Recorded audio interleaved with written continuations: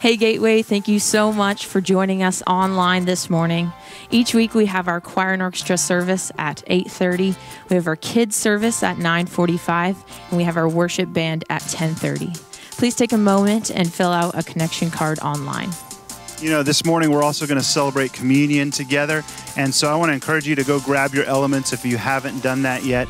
And you know, Gateway has started Gateway Anywhere, which means we're meeting online, the service you're watching right now, but we're also meeting on Sunday mornings at 9 a.m. in person in our south parking lot. And last week we got to celebrate baptism, so I wore my baptism shirt because we want to share with you that celebration of baptism. So take a look at this video from last Sunday. Yeah. Emily is 20 years old. She's accepted Christ into her life, and she says that Jesus helps her get through everything in life and that he's always there for her, and she can pray to him whenever she needs help. So that is awesome, Emily. And Bill Yoshimoto is going to baptize you this morning. Well, good morning, Gateway. Hey, we've been waiting a long time for this. And Emily, I know you've been waiting a long time to be baptized. You wanted to be baptized in front of your church family and your regular family. I know I gave you the opportunity to be baptized in my swimming pool, but you said no, you want to do it in front of all of us here at Gateway Church. Absolutely. So Emily, have you given your life to Jesus Christ? Yes. Do you promise to the best of your abilities and with the help of the Holy Spirit to follow him all the days of your life? Yes. Well, step on in.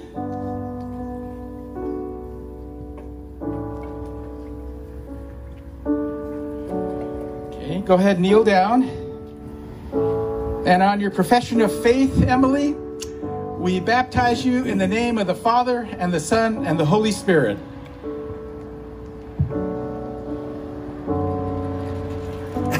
There we go. All right. You know, God continues to bless Gateway with amazing ways as we reach out to our community. And our Vision 2020 campaign is well underway. In fact, they started pouring concrete this week. So we are excited to see what the future holds as we plan for the ways that Gateway is going to continue to reach out to the Visalia community and beyond. And you know, people need to know about the hope that we have in Christ. And one of the ways you can do that is by sharing this. If you're watching on YouTube or Facebook right now, would you just share this worship service with others so that they can see the hope that we have in Christ? And we know that you're looking for ways to connect during this time. So check out Fall at Gateway on our website. We have groups for all ages. We have financial accountability. We have dealing with grief and other support and care groups. And we also have our online Zoom small groups. You know, we want to thank you, too, for your continued generosity and faithfulness in tithing. And you can continue to do that on our website at gatewayvisalia.com. You can give in person at our outdoor service, or you can bring your tithe into the church office. Gateway, let's prepare our hearts this morning as we worship, and let's give him all the glory.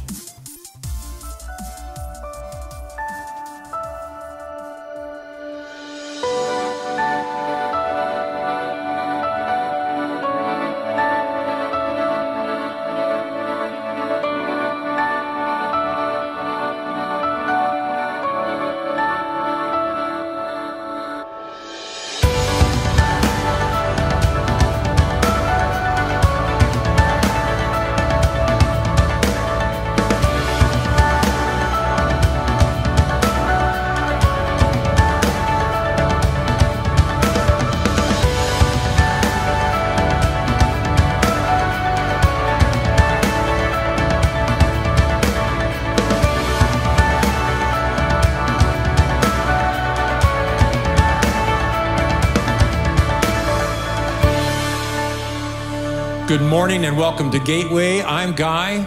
Hi, Guy. Glad that you've joined us online this morning.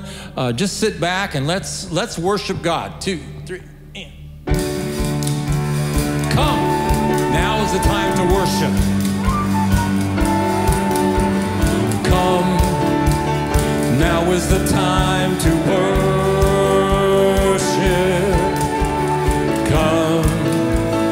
Now is the time to give your heart. Come, you are to worship. Come just as you are before your God. Come. Sing with us. Come. Now is the time to worship. Come. Now is the time to give your heart. Come. Just as you are to worship. Come. Just as you are before your God. Come. One day every tongue will confess you are God. One day every knee will bow. Still the greatest treasure remains for those who gladly choose you now. Come. Now is the time to worship. Come. Now is the time to give your heart. Come. Just as you are to worship. Come. Just as you are before your God. Come. One day every tongue will confess you are God. One day every knee will bow. Still the greatest treasure remains for those who gladly choose you now. Come, confess you are God. One day every knee will bow. Still the greatest treasure remains for those who gladly choose you now. Come, now is the time to worship. Come, now is the time to give your heart. Come, just as you are to worship. Come, just as you are before your God. Come.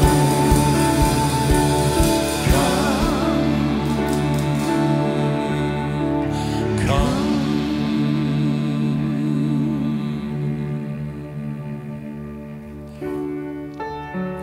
It says in Psalm 42, as the deer pants for streams of water, so my soul pants for you, my God. Sing with us. As the deer panteth for the water, so my soul longeth after thee. You alone are my heart's desire, and I long to worship thee. You alone are my strength, my shield. To you alone may my spirit yield. You alone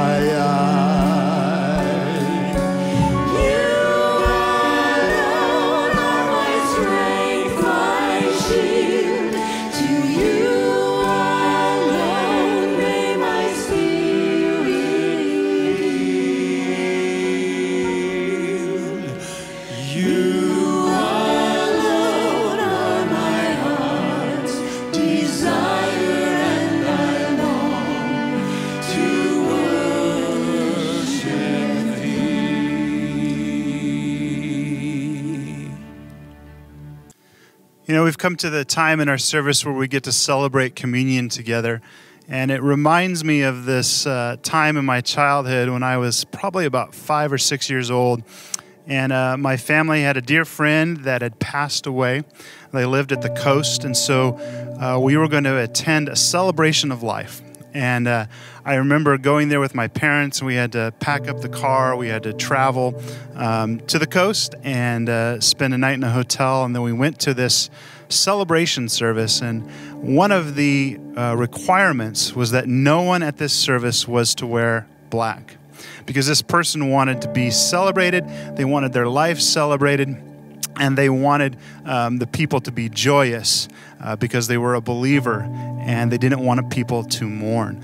And so sometimes whenever we take communion, I think it's great for it to be a somber and an honoring type event. But I think also as Christians, as believers, we need to remember that this also is a celebration of the life, of the mercy, of the grace that we have in Christ Jesus. And so I want to encourage you this morning as you partake in communion that you would also just have an air of celebration.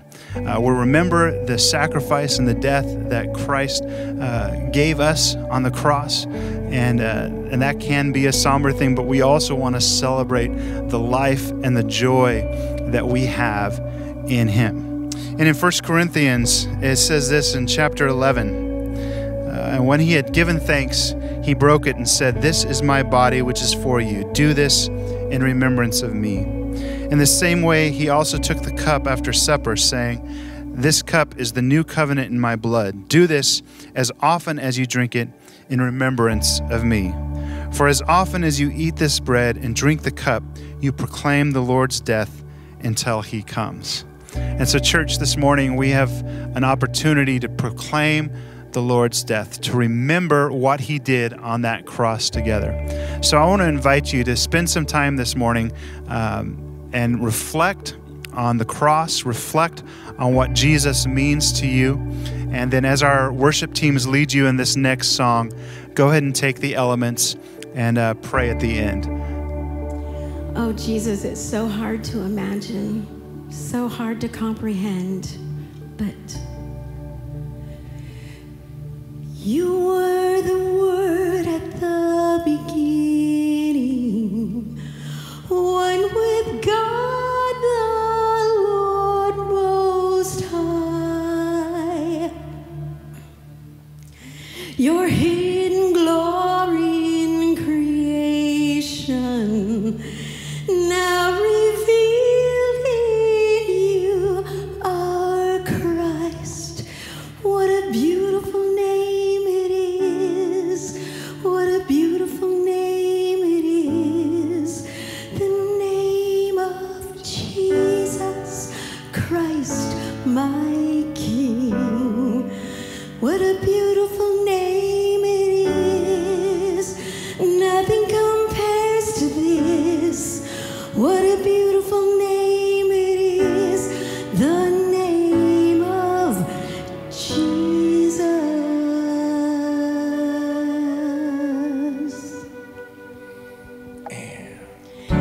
You didn't want heaven without us.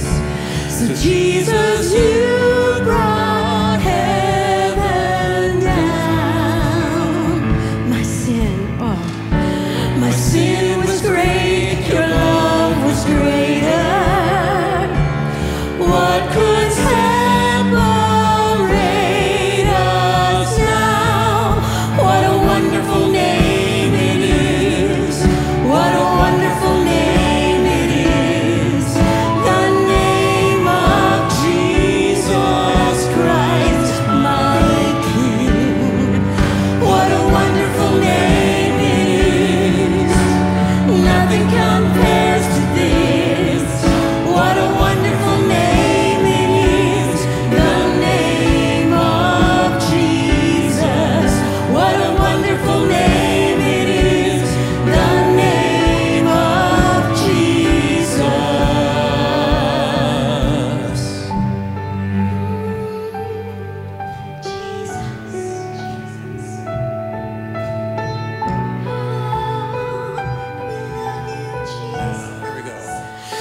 death could not hold you.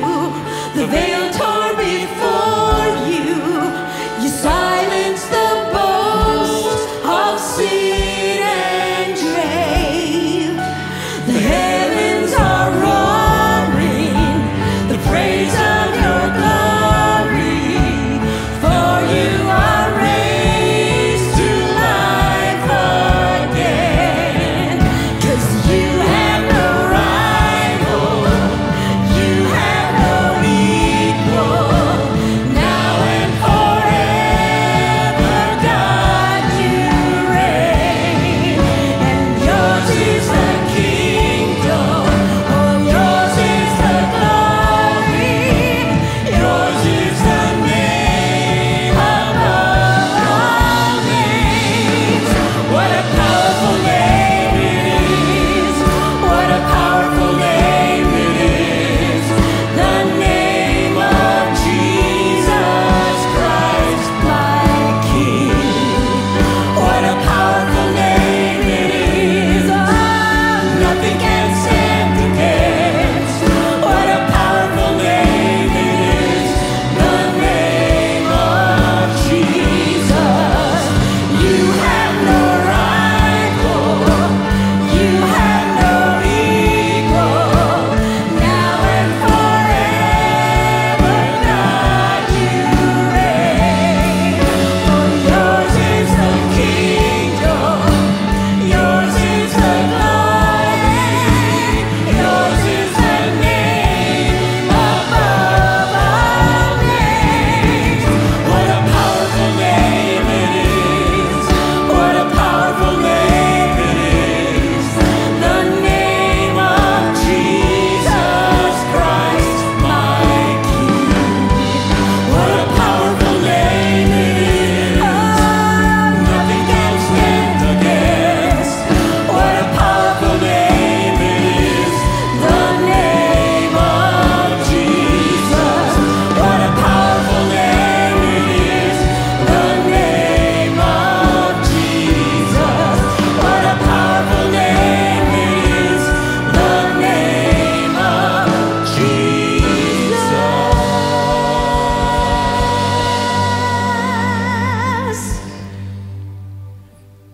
What an awesome God you are. Thank you, Jesus.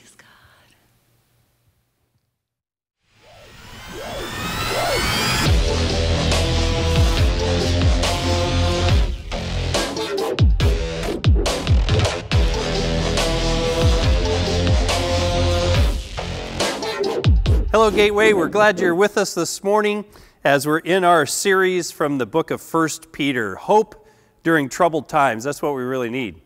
Hey, listen, how many of you remember your first car? Well, some of you may have your first car, I don't know. But how many of you remember your first car? If you remember your first car, turn to the person next to you and tell them what it was and have a good laugh. You know, my first car was a Corvair. It was a 1964 Corvair. Corvair was I'm going to teach you a new word this morning, portmanteau.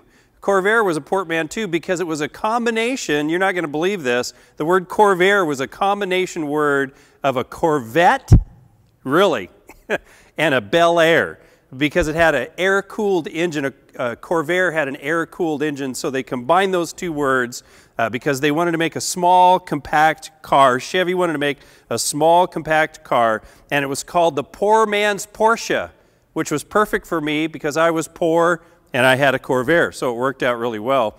But when the Corvair was brought out in 1960, Ed Cole was the chief engineer, and he was on the cover of Time magazine, the biggest magazine in the world at the time, and Ed Cole, who had engineered the Corvair, was on the cover of that, and it won the Motor Trend Car of the Year award in 1960, and I quote from Motor Trend, this introduces a new era of engineering in Detroit.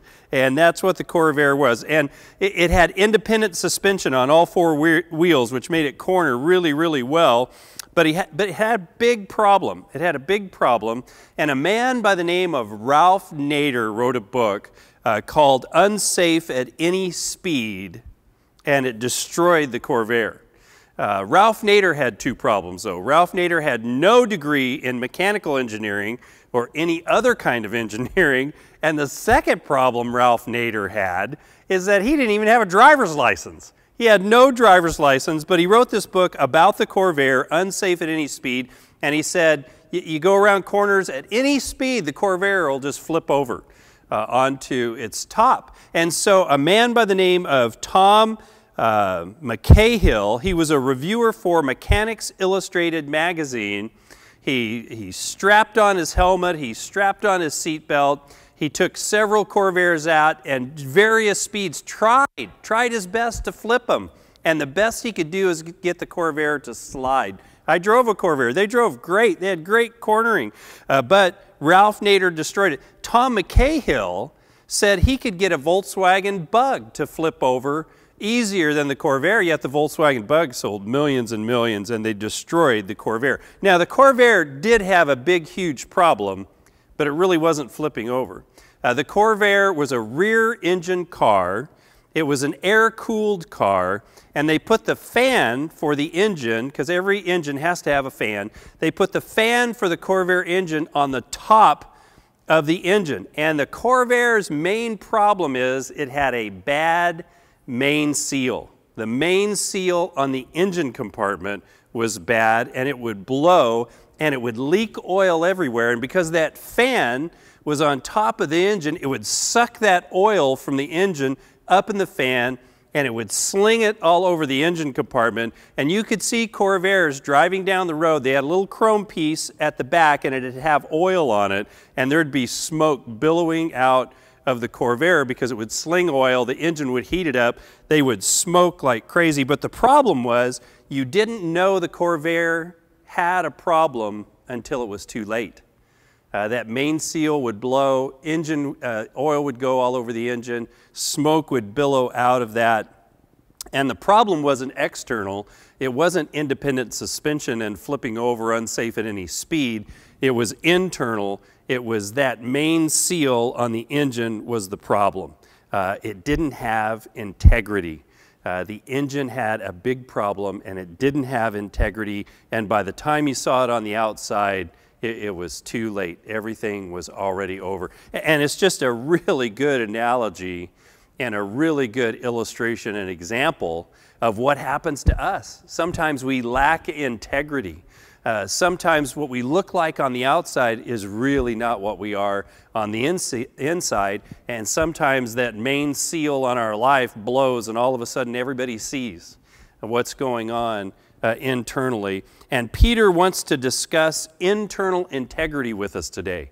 He wants to talk about in 1 Peter chapter 2, verses 11 and 12. We're just going to take two verses today. In those two verses, he wants to talk about internal integrity. And he starts with this verse, verse 11. Dear friends.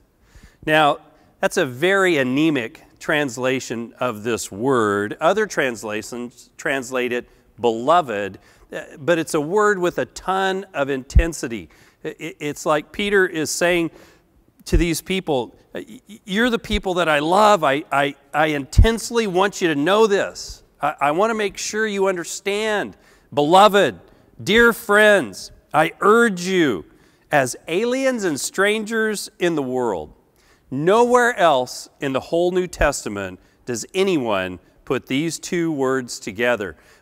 But Peter is so intensely interested in the integrity of the people he's talking to, the people that he loves. He calls them beloved, and he says, I want to remind you who you are. You are aliens and strangers in this world. He uses this intense word to say you are deeply loved by God, and then he uses this two-word combination to say, I want you to intensely realize you are not a part of this world. You are not a part of what's going on. You are aliens and strangers in this world, and you need to understand that you need to abstain from sinful desires, which just means passions. And these passions that Peter is talking about our negative passions, but this word passion can be used for positive things too.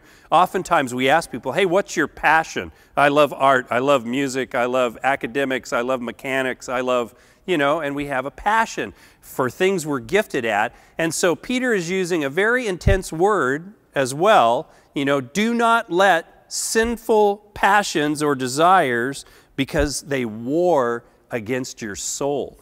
And this word war is strateo. We get our English word strategic. These sinful passions are being strategically used by Satan in the world to attack who you are. And Peter and all of these people that he's talking to, they understand war. They live in the Roman Empire. They totally understand war. There's a classic book by a man that was written years ago. Will Durant wrote this book, Caesar and Christ. And it's a classic book. Every Bible student read this book when I was in seminary. You read this book because it was so filled with the fundamentals of the Roman Empire and what it was like to live under the authority of Caesar. And Will Durant pens these words: the Roman Empire was the greatest military machine of the ancient world. And he was 100% correct. They created the greatest military machine that any empire in the world had ever seen before. Polybius in 225 BC, 200 years before Christ, Polybius says that the Roman Empire could muster 700,000 infantry and 70,000 cavalry. Why? Because every Roman was a part of that military. Every able-bodied man, till they were 30 years old, served in the military, and then they were in reserve for an extra 14 years, so until they were 44 years old, they served in the military. To get into the military and be in the Roman army, which every man in the Roman Empire wanted to be because there were some great benefits to it, you had to be able to march 20 miles a day, carrying a 60-pound backpack, and that backpack, it includes your armor. You had to carry 60 pounds. And then you had to be able to go at fast pace, 24 miles in a day when they did double time. And you were also trained in gymnastics, you were trained in swimming, you did all of this conditioning, and when you were successful at completing all of that training, you got a diploma. And you carried that diploma. It was a badge of honor. You had that diploma and you had an enlistment in the Roman army. Your goal was to serve, especially if you were not a citizen. If you were not a citizen of Rome, your goal was to serve 25 years in the Roman military, because if you could complete that, then you were given citizenry, and oftentimes you were sent to a new area that Rome wanted to colonize, and you would receive free land.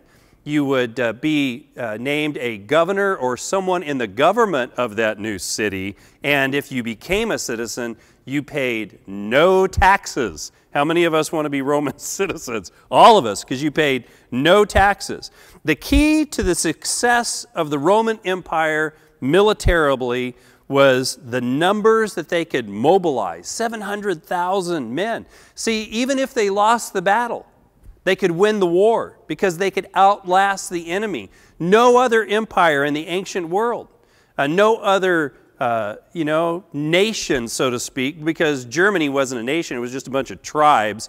Nobody could muster the kind of military power and prowess of the Roman Empire. So even if they lost a battle, they could win the war. And they could get there fast. The Romans built roads, 57,000 miles of roads all over their empire. So if there was a revolution or an uprising, they could get their legion of men to that place, quell the whole thing, and put it down. And it was the key to their success. And they had different kinds of tactics that they would use. They borrowed tactics from Philip of Macedon, Alexander the Great's father. Julius Caesar borrowed tactics from the Egyptians, and they borrowed tactics from Hannibal when he tried to invade the the Roman Empire. I mean, they adjusted and they were flexible and they fought battles in different kinds of ways. And when Peter says, abstain from the tactics and the strategies of Satan that wage war against your soul. Your soul is tied to the soul of Jesus. And the tactics of God and of Jesus Christ given to us by the Holy Spirit are different than the tactics of the world. The Roman Empire was brutal. The Roman Empire looked at grace and mercy as weakness. They were all about military power and exerting that power and making sure that the rest of the world knew they were subject to that power of Rome. And when Jesus came, he used an entirely different set of tactics. And so when Peter says, hey, you need to absorb not the tactics of the world. Those tactics war against your soul.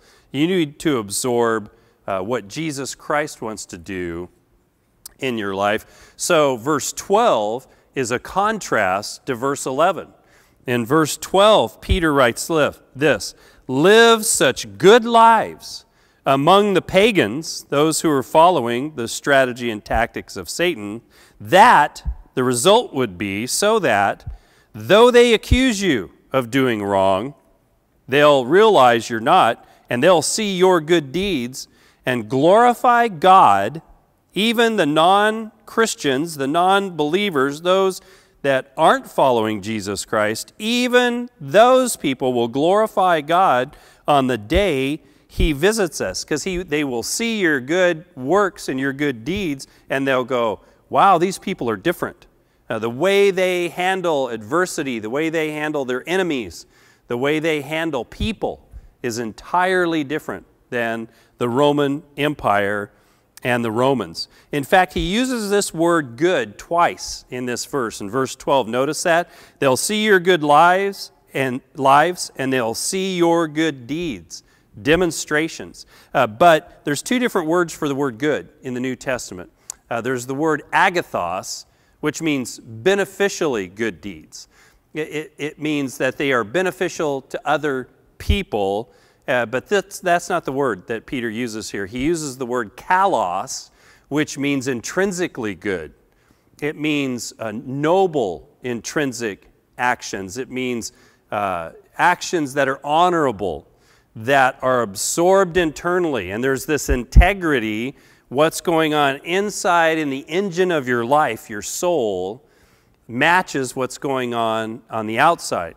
The Corvair had a problem. Looked good on the outside, developed after the Corvette. Everybody loved the Corvette, but on the inside, it had a rotten main engine seal, and all of a sudden, what was inside came out. And Peter says, don't be like that. Be noble and honorable in the following of the morals and ethics of Jesus Christ in your life, and don't let the world invade the engine of your soul. Make sure that the engine of your soul is in sync with Jesus Christ. I love the words of Isaiah 32, verse 8, with this idea of nobility and honor and intrinsically good things. He says this, a noble man makes noble plans, and by noble deeds he is known.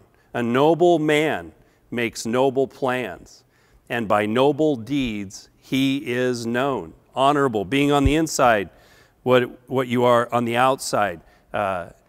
Even non-followers of Jesus Christ will look and they'll go, that's a sincere person who sincerely wants to follow Jesus Christ. And they attempt to do these intrinsically good, noble, honorable things in life. And then finally, Peter finishes off this verse and he says, on the day that God visits us. Well, what does that mean?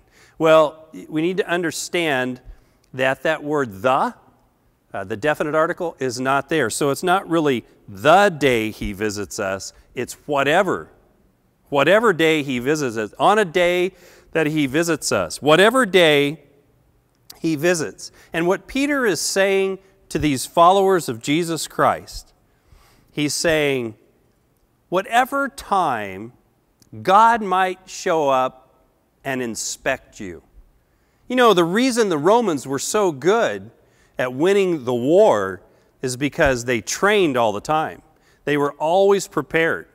They always were ready to march and go. They were never caught flat-footed. They were always ready to go.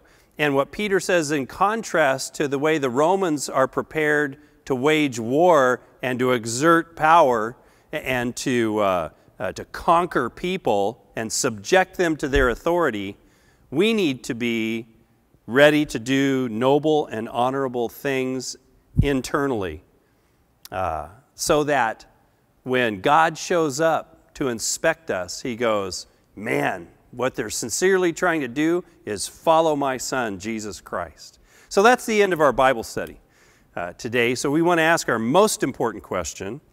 The most important question: how do we take this 2,000-year-old material that Peter wrote, the Apostle Peter wrote this for us, and how do we bring it forward to the 21st century and utilize it in a practical way in our lives? So we're going to look at that. But we have to ask our most important question. Are you ready?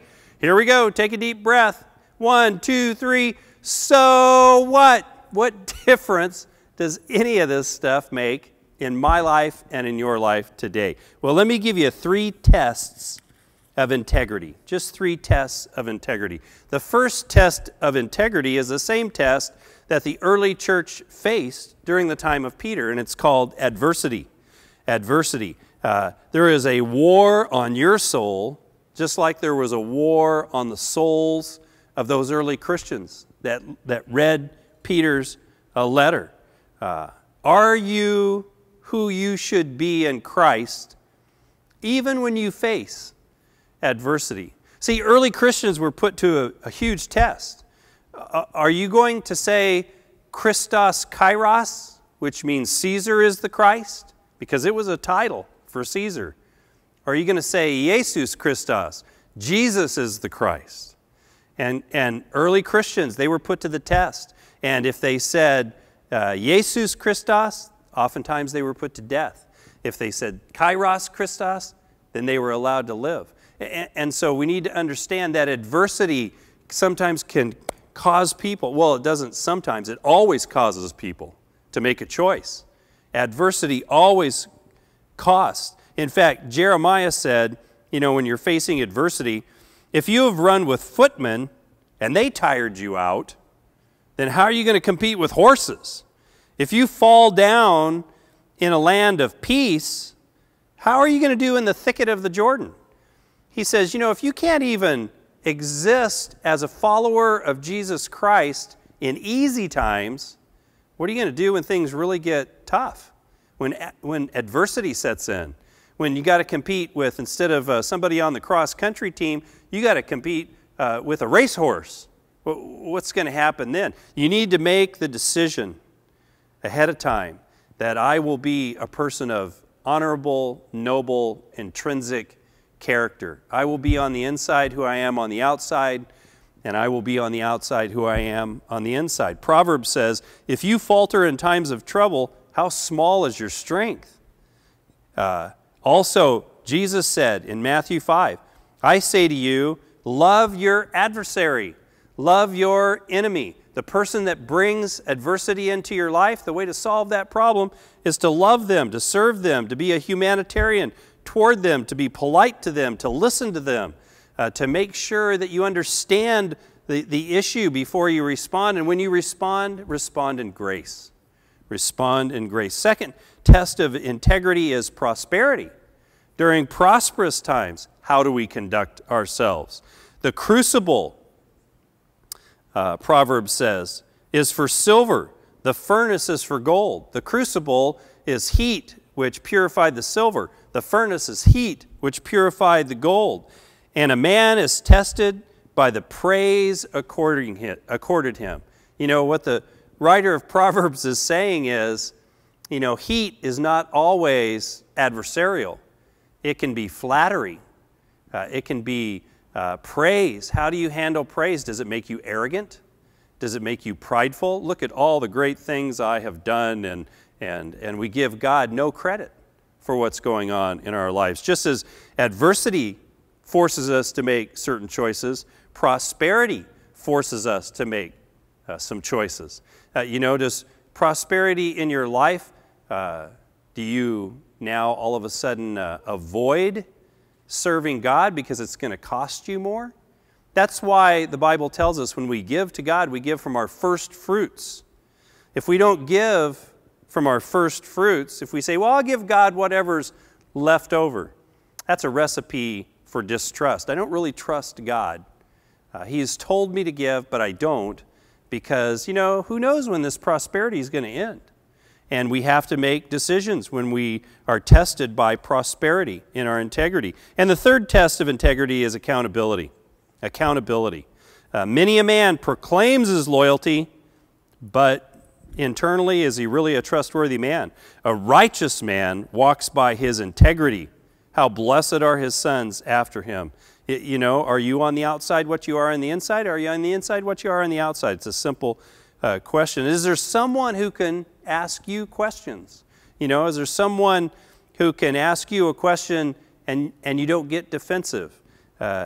You correct behavior when you're asked without revenge.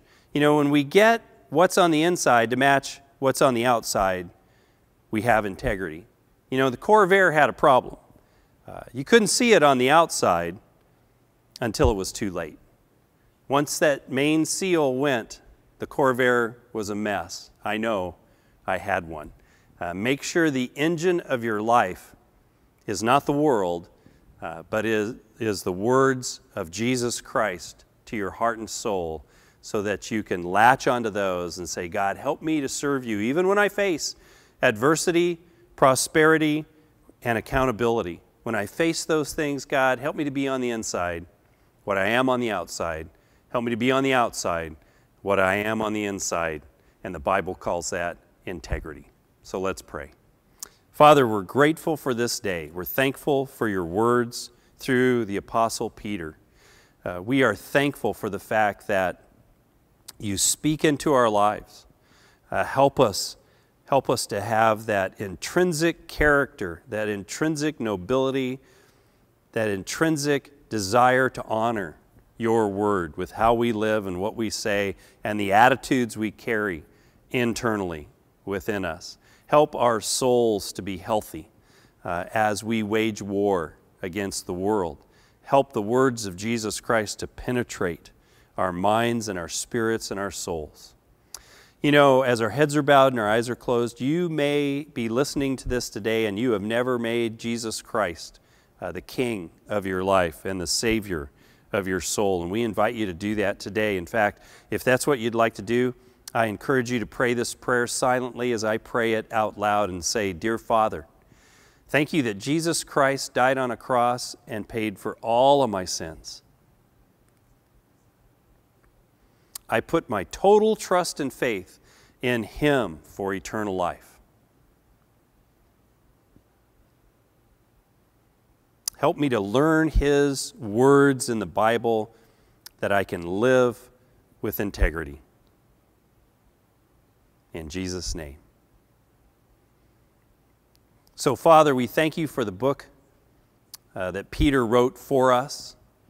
Thank you for his words and the thoughts and the words that he absorbed while Jesus walked this earth, that Peter reflects back to us.